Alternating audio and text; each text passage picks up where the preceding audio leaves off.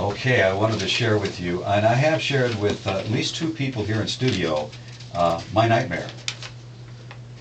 It happened about 2 weeks ago. I had a nightmare with a black limousine following my wife and myself, and we gave it the slip, we thought, and we were walking a kind of a rural spot up a hill afterwards, and as we did that, we noticed that there was a little skunk following us. And I said to my wife, well, we better move along here, get away from this little skunk, because he could still squirt us, you know. So we moved a little faster, but the skunk followed us. And the skunk got bigger and bigger and bigger and became a very large skunk. I said, wow, I don't know what we're going to do. And then we looked, and that skunk had turned into a leering Donald Trump. We were frightened. But I found an oil barrel. It appeared all of a sudden in my dream, and a 55-gallon oil drum, and I turned it on its side, heavy sucker, and I shoved it at Donald Trump. And he jumped out of the way, and then I began yelling, and my wife woke me up, Craig, what's wrong, what's wrong? And I told her my dream. So that concludes my nightmare. And I never had a politician in my nightmares before. And we've had some bad politicians, but this situation has reached a point where he's a part of my nightmares now. And I wanted to go around the room here and just talk about what we have going on here in the United States of America.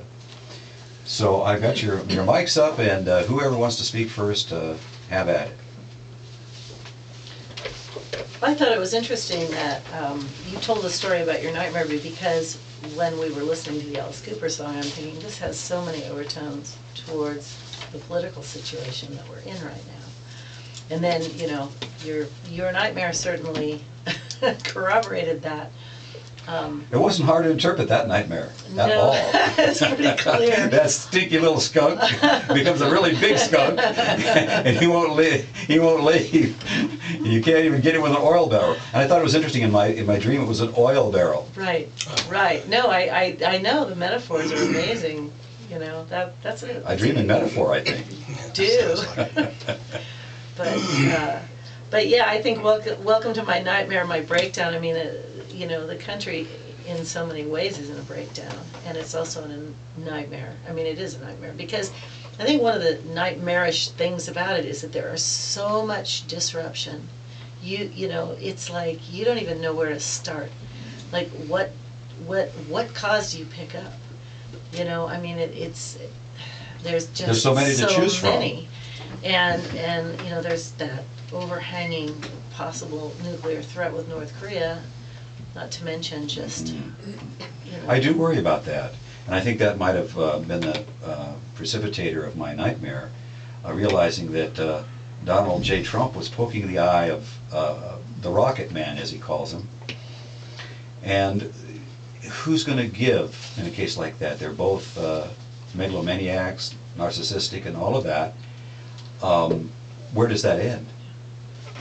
Where does that end? And that's why Bob Corker, Senator Bob Corker, said, you know, I'm worried about World War III, and he's a Republican who did support Donald Trump before. So when somebody like that says what he said, no wonder I had a nightmare. Alex? Well, when I was listening to the first song, you know, it just brought me into the realm of the topic of the unconscious, because talking about dreams. So relevant to the difficulties in political discourse, one thing that comes into my mind is Carl Jung said, 95% of what people think is reality is projection of their own unconscious, you know, anxieties, fears, whatever. In a sense, you know, if your life is not pleasant, we're all living in a nightmare. When you have people of the stature of major political figures, major national leaders, then, you know, you said Donald Trump is living in your nightmare, but if you turn it around, I mean, it's reciprocal. You and the United States, to a large degree right now, are living in Donald Trump's nightmare. But you know, I mean, talking about the great unknown, because of the way media works right now, so much on reality doesn't matter, it's image that matters.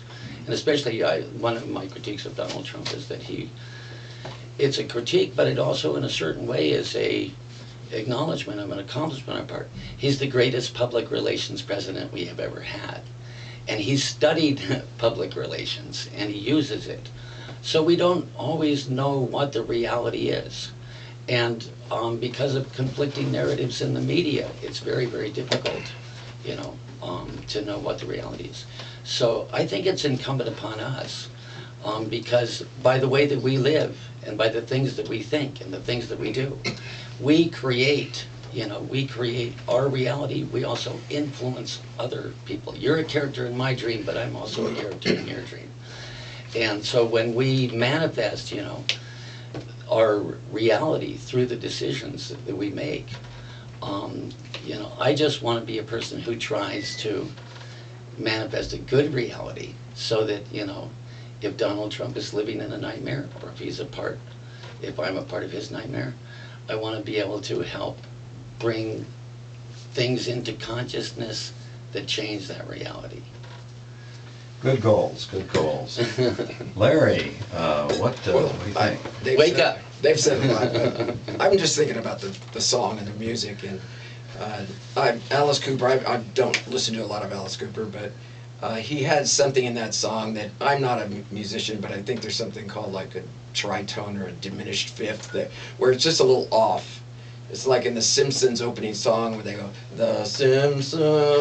It's just not right, and yes. It's unsettling. It's and unsettling. there was unsettling sounds in that song, and I think that's what musicians are doing. They're going to either try to mimic what we feel or control what we feel. And I just noticed that in the song. That it was, it's, if you aren't scared, get scared. Kind of a feel. Yeah, yeah. Jim Dowling. Sure. Yeah, if we're talking about current politics, I think we're also, you know, we're talking about leadership that embodies a great unknown. You know, we are not doing things the way we have in the past. And, well, I just saw Terry Tempest Williams a couple nights ago at Shasta College, and she was talking about the threat to our national parks. That was a big theme for her, and we just don't know how the world is going to change, but we knew coming in that there was real intentions of changing things, of turning things upside down. And well, it's a big question. It's what is next? It seems like every week a big surprise is dished out to the American public, and it is unknown. Where are we headed? So, And you know, the scary thing is, to me, is that I don't think Donald Trump has an idea. I think he just makes it up as he goes along. He's not really a thinker. He's a winner. He's a winner. and his mind is the great unknown. Yes, I think so. It's kind of. Well, I also think his tax returns are also the great unknown. That's for sure. That's for sure.